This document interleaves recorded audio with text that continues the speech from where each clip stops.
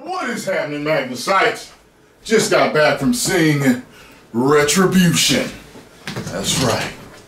I will find you, and I will kill you. So, Liam Neeson, almost mixed that up there, has a new movie. I don't think they promoted it much, but I saw the first trailer, and I really liked it. I totally forgot that it was coming out. Scarlett told me she wanted to go see it the other day, and I was like, wait, what movie are you talking about? And I was like, wait a minute. Is that the one where they threatening to blow his car up and everything? She was like, yeah. And I was like, oh yeah, we gotta go see it. So I guess it's National Movie Day or whatever. I don't know what they're calling it. But so we went up to the movie theater, and I'm like, why is it so packed? What's playing today? I don't get it. She said, I think it's a National Movie Day. So I'm like, okay. So, it was a good movie. I gotta say, and it wasn't woke. I know that's what you guys want to know.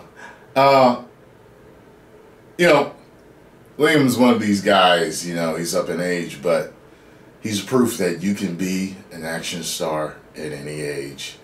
In this movie, he plays a father. You know, he likes playing the father mode. Father with an edge. But, you know, in this one, he's not like, you know, this top secret black ops, kill you with a ballpoint pen. I mean, you know what I mean?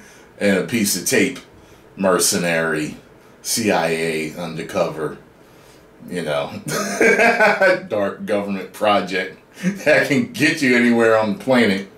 However, he's Liam Neeson, so you know he's going to show some grit in this movie.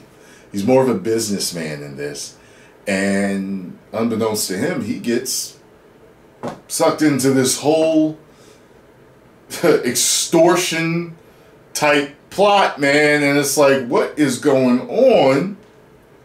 Who is extorting him? Who is killing his friends and his business? But what is going on here? You are waiting to find out. And there's suspense in it, you know, suspense, thriller, you're trying to figure it out. It's got some mystery in it.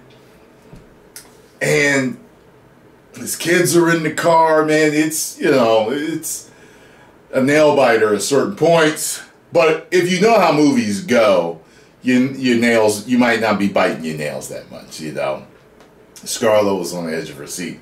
There are certain times things would happen or about to happen. I'd be like, I bet you this is what's going to happen. I bet she's going to go here. And then it would happen, you know. So, but I got to tell you, okay, great chase scenes. Looked like we had some practical effects, real explosions and stuff in the movie. Good to great acting from everybody. Directed well, shot well. I liked it. The only thing, the bad guy at the end, when you get the reveal,